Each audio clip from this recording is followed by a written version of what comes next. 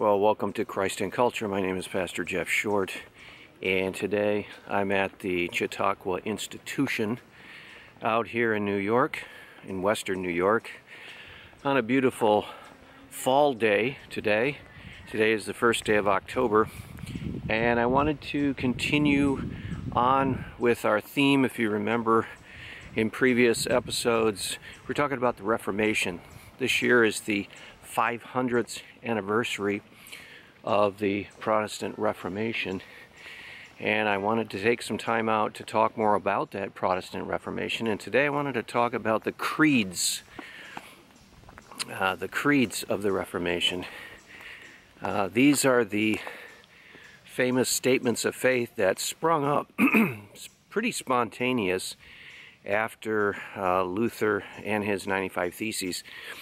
It's interesting that the Protestant Reformation really started with a document. It started with the 95 Theses of Martin Luther, nailed to the door of Wittenberg. And if you go back and you try to read those 95 Theses, you're going to be shocked to find out that a lot of them, even most of them, are just totally almost irrelevant as far as the Protestant Catholic debate. And you wonder why. Well, you have to consider the context. At that point, Martin Luther was still a Roman Catholic. He still was basically a priest in the Roman Catholic Church, and he was operating under the system of Roman Catholicism. And so his main objection was the sale of indulgences. And so his main beef with that thesis was to basically question the authority of the Pope and the Roman Catholic hierarchy to impose these indulgence tickets on the people for time out of purgatory. That was basically the idea. An indulgence is basically a time out of purgatory. In the Catholic doctrine, purgatory basically teaches that a saved person, someone who is already going to heaven, will have to go to purgatory to get their sins purged away or cleansed away. And that's the purpose of purgatory, is to basically purge them of any remaining sins, so that when they go into heaven, they're all set. They don't have all these sins that have to be dealt with, because they've already been dealt with in purgatory. So that's the purpose of purgatory. But what was taking place is that men were going around, specifically one notorious indulgence hawker, Tetzel, and they were saying, if you pay me money, pay the church money, you will be able to release not only your own soul from purgatory for a certain amount of time, you will be able to remove your grandmother or your father or mother who are deceased, that are probably in purgatory. You'll be able to get time off for them, and they won't have to suffer as much in purgatory. So Luther reacted, and rightly so, reacted with indignation, and he opposed the sale of indulgences. And so in order to spark a debate on that subject, he then nailed the 95 Theses to the door of Wittenberg. And that's what started the Protestant Revolution and the Reformation. Well, what happened there was that there began to come a massive amount of writing from Luther. And he began to write down all of his Protestant ideas, sola scriptura. He began to write down all of the ideas that would eventually come out further on down the road of the Reformation. and we would see others pick up the pen, and probably the most famous one would be the Reformed theologian John Calvin. And Calvin was the theologian that really systematized things for the Protestant Reformation. Luther, not so much a systematic theologian, he was more of a biblical theologian who would take a specific doctrine and he would hammer away at that doctrine with Scripture. He would go to the passages, he would refute the erroneous understandings of that passage, and then he would expound his own view of that passage, his own understanding of that passage, and that was his style. Now, John Calvin, when he came along, he was a second-generation Reformation theologian. He would come along and in a more calm, systematic, methodical way, he would expound the Scripture. And he did this on almost every book of the Bible. And his most famous work is Calvin's Institutes. And it's basically laying out the entire Christian doctrine and Christian life as much as you can in simply a systematic work. He was trying to explain what the Reformation held to. And so you would have Calvin coming along in very calm, methodical writings, as opposed to Luther, who was, like I said before, more interested in correcting errors and was more interested in getting the truth out there, not so much point by point, verse by verse, but more just getting the correct doctrine, especially around the doctrine of the gospel salvation. You know, how is it that we are saved? And he was the one that rediscovered, that had been neglected a long time, the great doctrine of sola fide, faith alone saves us. It's not a combination of faith and works like the Roman Catholic Church teaches, still teaches. You see, Rome doesn't deny grace, doesn't deny faith, but says that God gives you the grace inside of you, and then you have to act on that grace to be saved. And you have to do the works that are required by God as you are enabled by the Holy Spirit. So it's not a crude works righteousness system, but it is a works righteousness system because you are doing the works that are pleasing to God.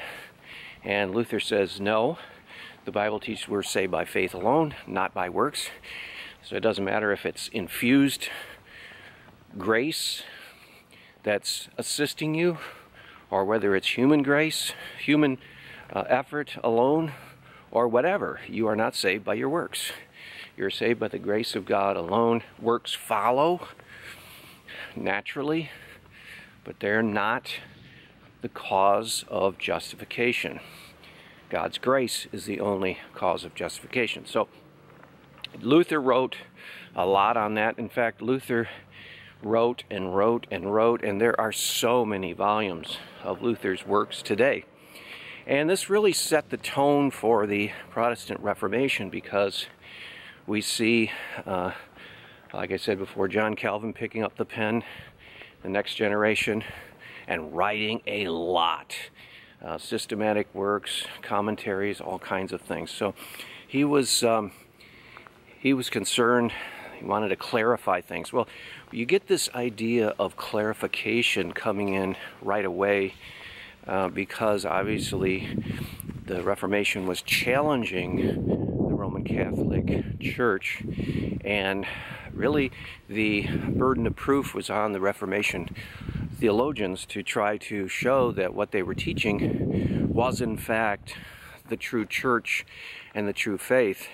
And so they picked up the pen and they wrote and they wrote and they wrote. And one of the great results of all this writing by Protestant Reformation theologians was that it produced what is called an article of faith or a profession of faith. And you see these, there are maybe 6 or 7 famous articles of faith. I think one of the earliest was the Augsburg Confession, written up by Lutheran theologians.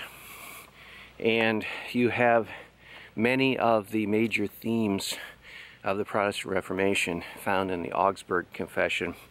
And then you have, later on, you have different other confessions.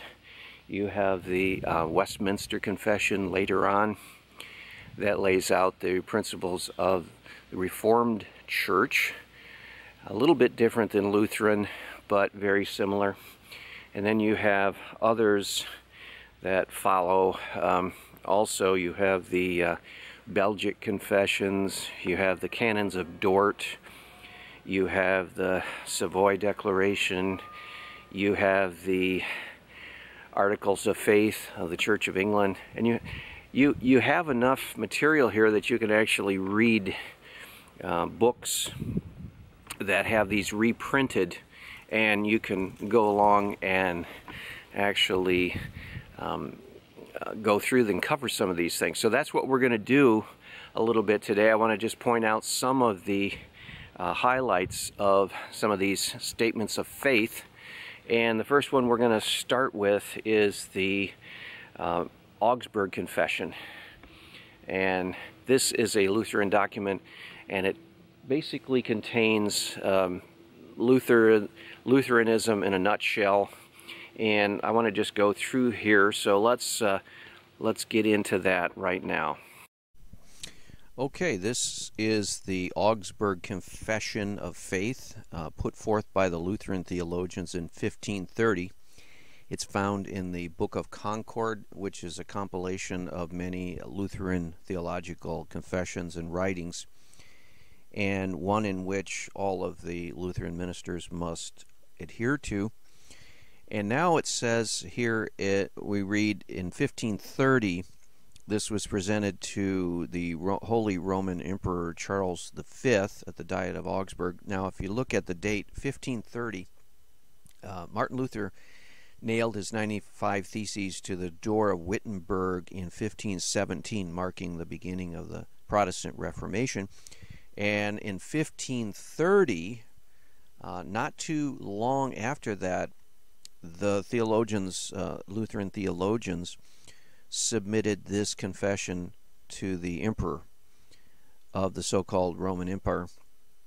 And this is what they basically said. They were trying to argue that Christianity, the Protestant Christian doctrines, were more closely in line with original Christianity, that they are not heretics, that they are not deviating from the Holy Bible, but in fact they are more in line with the Bible in the Roman Catholic Church. So they're trying to justify the split with Rome and also unify all the other different Lutheran churches and Reformation churches in the area in Germany. So they wanted unity because they realized that unless they were united in doctrine, they would not be able to survive against the dominant Roman Catholic Church. So they formulated a confession of faith that was general enough and yet specific enough to define the Reformation faith for everyone. And the Augsburg Confession pretty much does that. It's a really great summary of Reformation theology. And so we're just going to take a few minutes to look it over today. It opens with a preface to the Roman Emperor Charles V. Gives the justification for submitting this. He had called for the princes of the area to submit theological writings, and this is the one that was submitted. And so it goes into some basic theology here that would not find disagreement with the Roman Catholic Church. For example, the first article of God, this is pretty standard definition. You could find it in the Council of Nicaea, for example. And so there would really be no disagreement with the Roman Catholic Church on this point. It does mention subgroups that would disagree, and they are heretical groups historically in the Christianity. The Manichaeans, you see the Arians, Arianism, Arius of Alexander in the 5th century, 4th and 5th century, the heresy that is still with us today in the Jehovah's Witnesses. So they were battling some of the same heretical tendencies. And then Mohammedans, they lump Islam with the heretics. They see it as more of a heretical Christian movement than anything else, which in the history of Islam, Muhammad probably never read an entire, probably couldn't read as far as the historical record goes. We know that he probably didn't have a knowledge of reading, and he probably never saw a New Testament, never heard a New Testament, only bits and pieces of Christianity, and probably even heretical Christianity at that, some fringe groups. So they list the Mohammedans, Muslims, as heretics, and that's definitely for sure. Even as far as they could have put a totally separate religion, but they didn't. Articles of Faith 2 talk about original sin. Again, that's standard Christian theology. No real disagreement with Rome on this. They deny the Pelagian doctrine that humans can justify themselves before God on their own strength and reason, as would the Roman Catholics deny pure Pelagianism. Is the Son of God. Definition of Jesus, yes, very solid. Probably no contradiction with Rome on that. Now, the justification article, number 4, is very important in the Augsburg Confession. This is where Rome would disagree, and did disagree later on in their council, and the counter council of the Roman Catholic Church, where they specifically state that justification by faith alone is in error. Well, here the Augsburg Confession is stating that it is the heart of the gospel. It says, also they teach, that is, the Lutheran reformers teach, that men cannot be justified before God by their own strength, merits, or works, but are freely justified for Christ's sake through faith when they believe that they are received into favor, and that their sins are forgiven for Christ's sake, who by his death has made satisfaction for our sins. This faith God imputes for righteousness in his sight, Romans 3 and 4. So that word imputes, that is distinctively Lutheran. Martin Luther wrote extensively on the imputation of righteousness to the believer.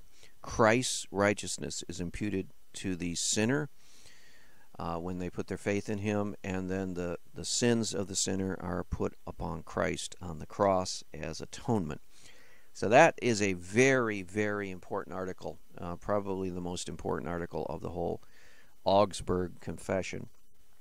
Then it goes down, talks about the ministry.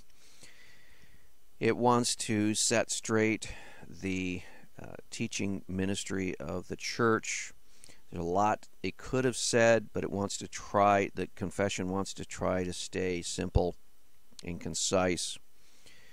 It says that they condemn the Anabaptists and others who think the Holy Spirit comes to men without the external word through their own preparations and works. That is a reaction against, there were groups that went really far off the reservation called Anabaptists, and they were some of these groups. Now, they're not all of one type. They were all just a hodgepodge of different conflicting views. But a major movement within the Anabaptists was that the direct revelation of the Holy Spirit upon the human heart is the chief authority of the Christian. So they would even see that the direct revelation of the heart from the Holy Spirit was above the Scriptures, because they would argue that the Scriptures were, when the prophets and the holy men of God who wrote these things down, they were inspired by the Holy Spirit. And so what is authoritative is that direct inspiration. And the Reformers realized, hey, the Word of God is the authority. And that comes out in the doctrine of sola scriptura. So that's a hallmark of the Reformation itself. It's not that the Holy Spirit can't lead men directly through the inspiration of the Holy Spirit. The Holy Spirit actually does lead people through the Holy Spirit. But it's not above the Word. The Word has the authority over all so-called leadings or direct revelations. Talks about being obedient. Also, the Reformers, teach that this faith is bound to bring good works and good fruits, and it is necessary to do good works commanded by God because of God's will, but that we should not rely on those works to merit justification before God. For remission of sins and justification is apprehended by faith. So this is in response to Rome that teaches infused righteousness. You have to cooperate with the grace that is given you. You can't just rely on that grace. You have to cooperate with it. So you are actually meriting your own salvation through cooperation with the grace that God gives you through the sacraments of the church. That is repudiated by the Reformation theologians, and they say so in Article 6. And then they talk about the church. What is the true church? They wanted to make it clear that the visible church of Rome is not the true gospel New Testament church. That church in Rome has had so many things added to it, and that the true church, it says here, the church is the congregation of saints in which the gospel is rightly taught and the sacraments are rightly administered. So it makes it very simple. It's not this complicated institution set up by a combination of historical forces and the Roman Empire 1,000 or so years ago. It's the New Testament simple church of Jesus Christ and the disciples. So then it goes on, what is a church? Baptism. Now here's a point that many evangelicals, myself included, would disagree with. The Augsburg Confession. Love the Augsburg Confession, but I disagree with this point. It says, of baptism they teach that it is necessary to salvation, that through baptism is offered the grace of God, and that children are to be baptized, who being offered to God through baptism are received into God's grace. They condemn the Anabaptists who reject the baptism of children. Actually, if you look in the Bible and do a thorough study of baptism, you will never find one child baptized. You can infer it possibly from the word households. Wherever you see the word household, it says the household would baptize. You could say, well, there's probably children in that household. But there's no direct evidence of an infant being baptized in the Bible.